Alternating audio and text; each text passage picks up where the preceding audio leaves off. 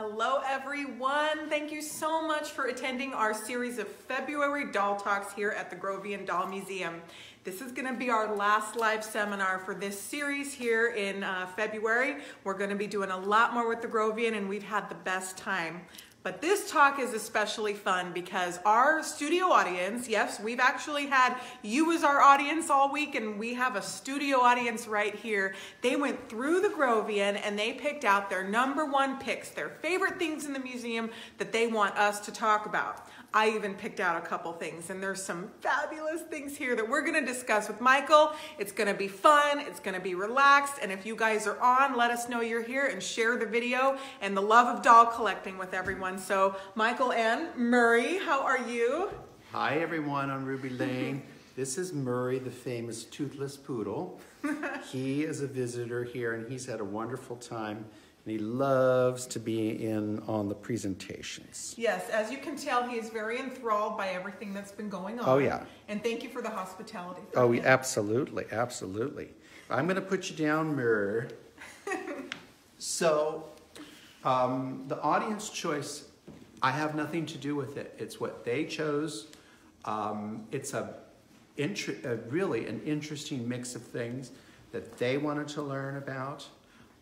So I'm going to just start. So the first thing I'd like to start with is Kay picked this really wonderful piece of Americana.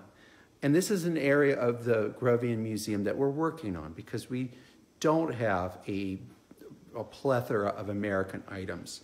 But this is a Mason Taylor. She's great. And it's just in wonderful condition. And we're very fortunate to have one in this condition. This is the original paint, although it looks like almost like the day it's made. Incredible. It's the original paint. And how old is this doll? They're from the 1860s, 1860s on. Boots. And this is one of the early ones too. Catherine Peterson just said hello. Hi. Wait a minute. Hi, Catherine. So it's a wonderful little piece. You know, they've got bodies that are just wonderful for dressing, but they're also such mechanical, mechanical marvels. So for modesty's sake, we put this little sampler there.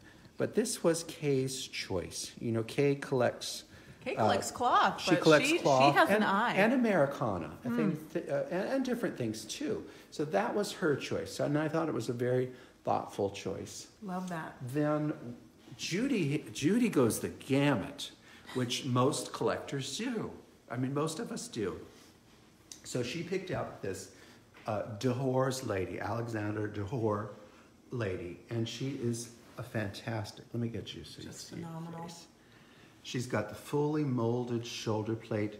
If you can see, she's got molded breasts with beautiful lines there.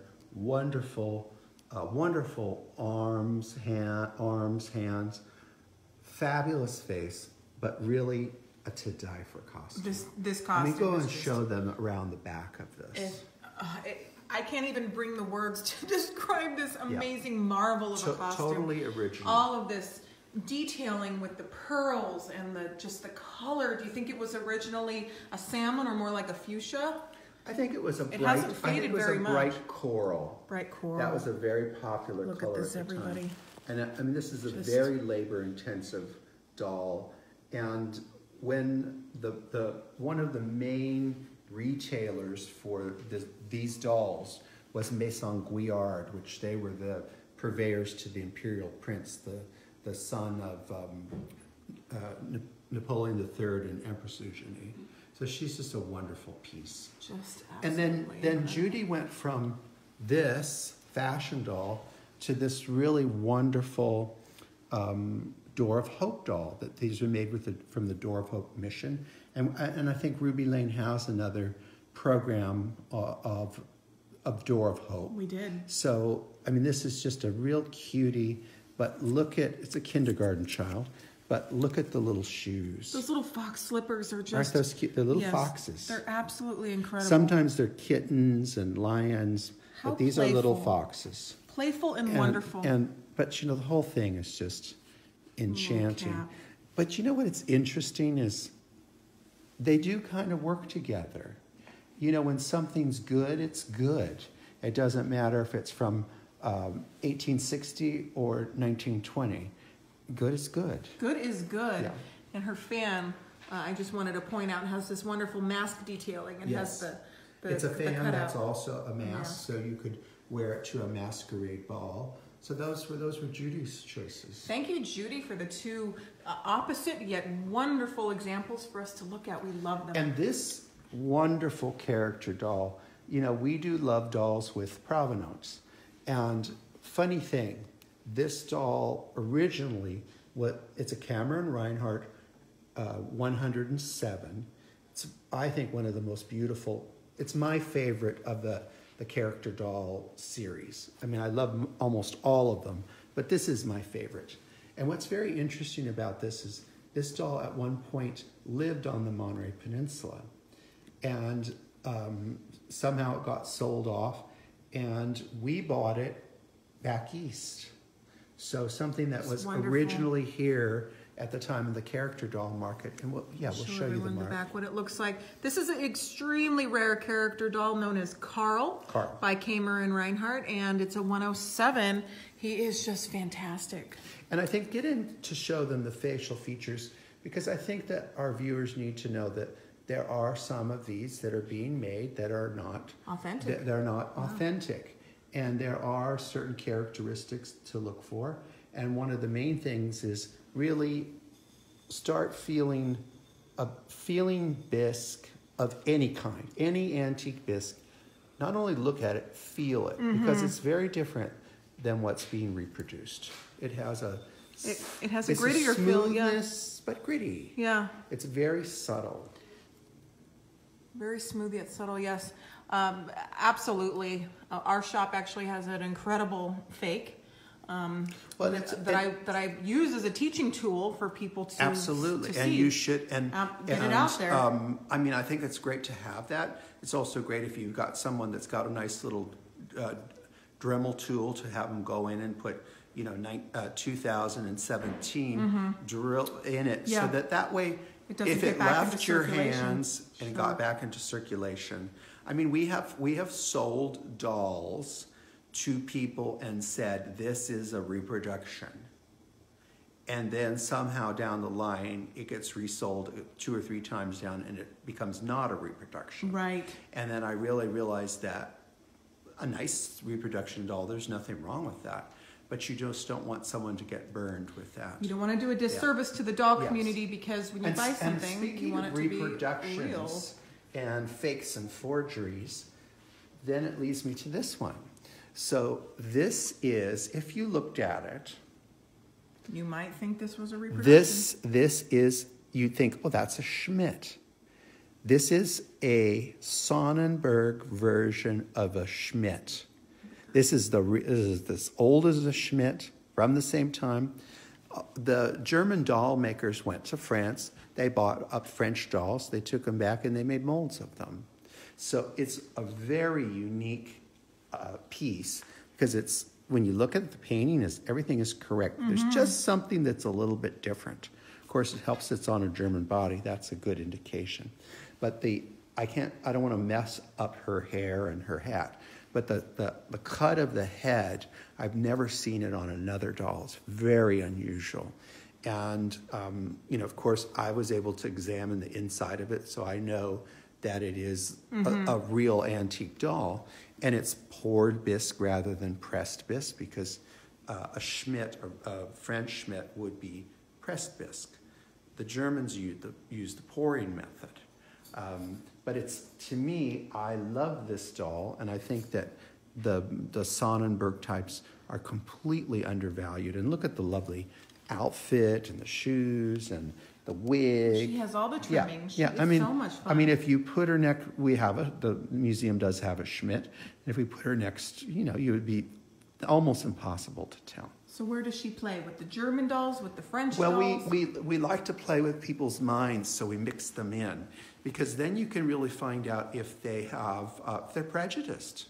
You can say, oh, that's a beautiful doll, and then you say that's German, and then you can tell, do they still think it's a beautiful doll? Right. Yeah. So play I do play little with mind that. trick there.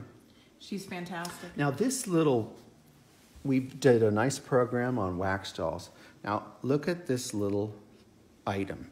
Kay picks this one. Look at her little face. And this is tiny. So I think great. she's like 8.5 inches tall. She's tiny. Tiny. But here's the thing that makes her really, really special. She has a whole wardrobe. Look at this of wardrobe. clothes. She is like a little mini Rose Percy. With And all if of you her really wonderful look trimming. if you look at her, Look at this. actually her face looks like Rose Percy. Yes, They have it's a nice and very round similar. and red cheeks So and blue eyes. this we didn't include this in the wax show just because we've got the board and we didn't have space for it. But it's a wonderful piece with beautiful these things fabulous of the electric blues and the purples and the reds and the golds. It's just super. Super, super. And the thing about these little ones, these could have, absolutely been play dolls, but actually the little ones could have also have a double use. They could be play dolls, or they could also be, in England, it was very common and coveted to have a wax angel at the top of your tree. So this could have been an angel that was put into service as a doll. I mean, they'd use any kind of doll. They'd use a parati or whatever. Sometimes they're big, but this would make a nice little Christmas angel.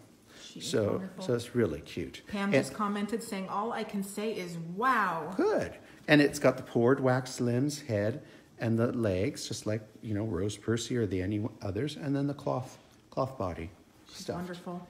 If you guys are tuning in, we're here with our last program at the Grovey, and we are doing viewer's choice. So our studio audience went through the museum and picked their top picks, what they want to talk about. And this was, we saw her earlier in one of the programs, and it was nice she got picked again. This is Charlotte. That is our Albus doll with the jointed knees that we're using for our October workshop. And, look at that pouty face. So chubby and wonderful. Yeah, and what was nice is we actually had a mold made of Charlotte, and this is the little Charlottes, and these were made for us by Carl Armstrong. But you know what's so fun about these dolls is, look at that. I mean, you can do so much with it. She can pray at night. She can sit in a chair. I mean, they really are, they're like candy. Let's face it. Wonderful. And the next doll I one time was at a lecture, and the person giving the program said, there's no such thing as a mint condition Lenji. Now, I think anytime you make a statement like that, I mean, you're in trouble. Yep. You're in trouble. So here we have a Lenji box that was made, this is casebook Lenji design, except that it was made for Liberty of London. So this would have been, if you see it says Liberty of London all over it, this would have been made specifically for Liberty of London, which is a shop in London that's famous for their fabrics and a very high, scarves, high-end things. So in it is a 300 series Lenji, and we call these sweater boys. So this is from about 1930. Now, look at the condition of this, Rachel. It's bright. Is this not like the day that it was made? It is. This is this is brand new condition. So therefore, you can't look at that. Yeah. Front, back, the cheek color, the hair. I mean, there's no spotting, nothing on it. Look at the shoes, are immaculate. So when you say that there's no such thing as maybe in their collection there isn't, but it's a great big world. There's a lot of unopened attics out there. Exactly, people. And this could have been given, I mean, we don't know, was this given to a child that did not survive? Was this given to someone... A child that didn't like dolls? That didn't like dolls? Was it given to someone who loved dolls, but, an adult that was... a closet doll collector in 1930. There's who knows why, but it's a miracle. Yes, maybe it's sad that it was never played with, but it gives us an example of really, I mean, there's not a moth hole or anything. So it is possible to have one in mint condition. So then the last one. This one I'm really hoping someday we might see for sale on Ruby Lane. This one Rachel Hoffman picked. And if I got to have a choice, this would be my choice also.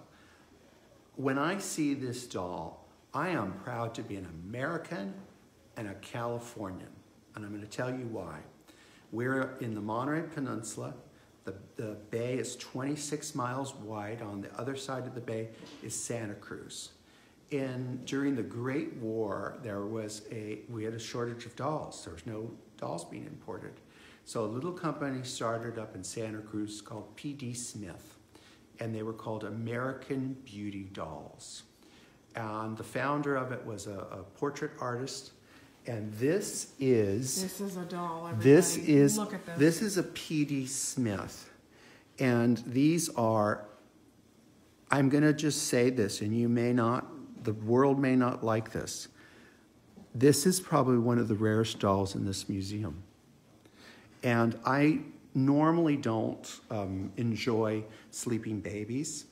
But this one, you look at it and you think at any minute the eyelashes will flutter, and it's really a piece of art. So much life to this doll. I mean, obviously as a doll company, it didn't work out and they didn't last in business because the labor involved in painting a doll like this and inserting the lashes. There are very few of them in the world. It's wonderful. It's life-size. I've never seen anything like it. The first thing we wanted to know was, how do I get one? Yeah. Well, what you do is if you have an opportunity to get a P.D. Smith of any type, because there are others, and I hope that in the future, Rachel, that we have a member of our circle that's very a great researcher involved in P.D. Smith and learning all about that.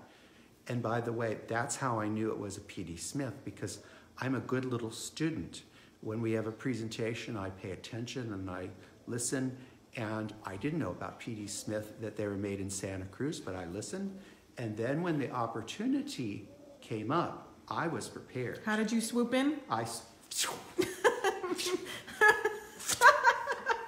So that's how I did it.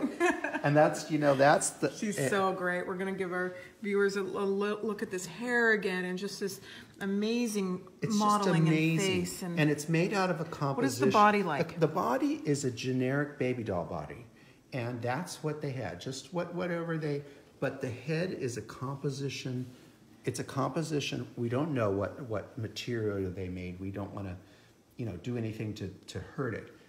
But it's just a fabulous piece of art. And what's very interesting, Rachel, is it's like the reborn doll movement that's going on right now that I think is, if people are having fun with it, I think it's great.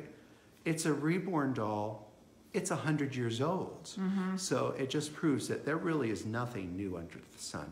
And I should tell you, too, that the famous Humpty Dumpty Doll Hospital, which was Emma Clear's business, she was one of the people that retailed the P.D. Smith dolls. Oh, yeah. Must have So it's one. really a part of California history. So, I mean, as far as in David and my time here at the Grovian, she's never going to leave the premises. So, as I said, it does make you really proud to be an American, a Californian. Sure does. Because to me, here's a masterpiece of a character doll. And you just slide over here, and here's a masterpiece of a character doll too. And it's American. So it's a wonderful thing. It is wonderful. And this grouping is so great. And this goes to show you guys out there, you can have a little bit of everything. You don't have to collect just one thing. Absolutely. And look how well they go together on this table. Yes. And I mean, this is a compliment to our studio audience, because by having them here, they cheer us on. We're not talking all by ourselves. and they kind of keep us going. So we appreciate that. And any of your viewers that ever want to come back when we do this again, they're welcome to be the studio audience, you know. That's right. And a lot of our studio audience is tuning in right now on this live feed. So what would you like to say to everyone that's been commenting and sharing over the last few days? Thank you very much. And I think that the more it's shared and the more comments that come in, it's good for the channel, which, you know, Ruby Lane is hosting us. This is free to the world, but it isn't free to them to have all this. So I think they need to know that you enjoy it, and that you want more. And you know what would we do without Rachel Hoffman creating this whole new concept of education and sharing? So we have to thank you for that. Well, thank you. Yeah, well, I appreciate that.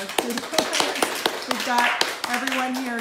You're so sweet, and thank you. And like I said, the programs, it's like they just fall from heaven when we're here. So thank you and you and David and your wonderful dedicated staff here at the museum. If you notice that David kind of got out of doing his presentation. He did kind of, but he is, we will do slippery. Something next week. Yeah, we're going to catch him. He's not that slippery. Yeah. We're going to get him. Yeah, we'll get him. We'll get him. Thank you all. Say bye-bye. Bye-bye. Bye-bye. We'll see you next time. Bye-bye. Bye-bye. Thank you. Bye-bye.